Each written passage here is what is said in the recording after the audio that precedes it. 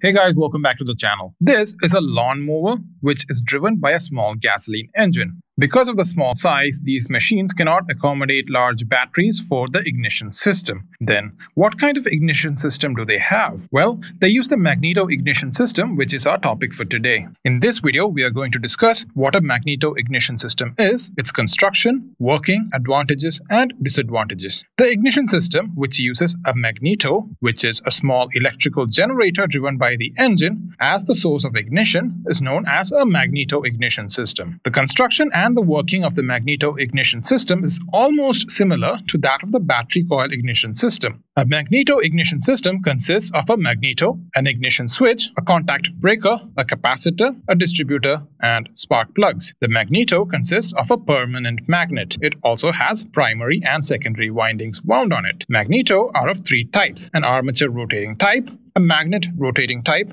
and a polar inductor type. The magneto in which the armature rotates and the magnet is held stationary is known as an armature rotating type. The magneto in which the armature is held stationary and the magnet rotates is known as the magnet rotating type. If both the magnet and the armature are fixed and the voltage is produced by reversing the flux field, then it is said to be a polar inductor type. The next component is an ignition switch for switching on or off the system. Then we have a contact breaker which establishes and breaks the contact in the circuit, and a capacitor, a charge storage device, is used for preventing the breaker points from damage. In case of single-cylinder engines, the secondary coil is directly connected to the spark plug. A distributor is used in case of multi-cylinder engines, and it's of two types: a carbon brush type and a gap type. If the rotor arm slides over the metallic electrode in the distributor, it is said to be a carbon brush type distributor. On the other hand, if there is a gap between the rotor arm and the electrodes, then it is said to be a gap type distributor. Next to the distributor, we have spark plugs which ignite the air-fuel mixture. Now,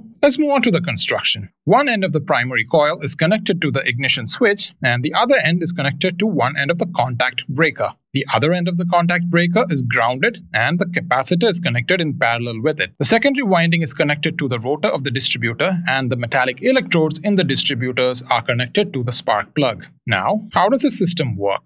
First, the ignition switch is kept on. When the magnet rotates, the flux linkage with the coil changes, which in turn develops an EMF in the primary coil. Because of this induced EMF, a low current flows in the primary coil. It flows through the contact breaker until it opens. As soon as the contact breaker opens, the circuit becomes open and the current starts flowing through the capacitor. This in turn changes the magnetic field around the primary coil, which induces a high voltage in the secondary coil. Because of this, a high current flow to the distributor from the secondary coil takes place. The current is carried to the central electrode of spark plug through the metallic electrode. Due to the high potential difference between the electrodes of spark plug, the gap between them will get ionized. This results in the formation of a spark. Well, this is how the Magneto Ignition System works. This system occupies less space and the cost of maintenance is also very less. But as the magneto is driven by the engine, the voltage produced will be less at low speeds, which results in a low intensity spark, especially during starting. So that's all about the Magneto Coil Ignition System. Stay tuned for more interesting videos. Until the next one, bye.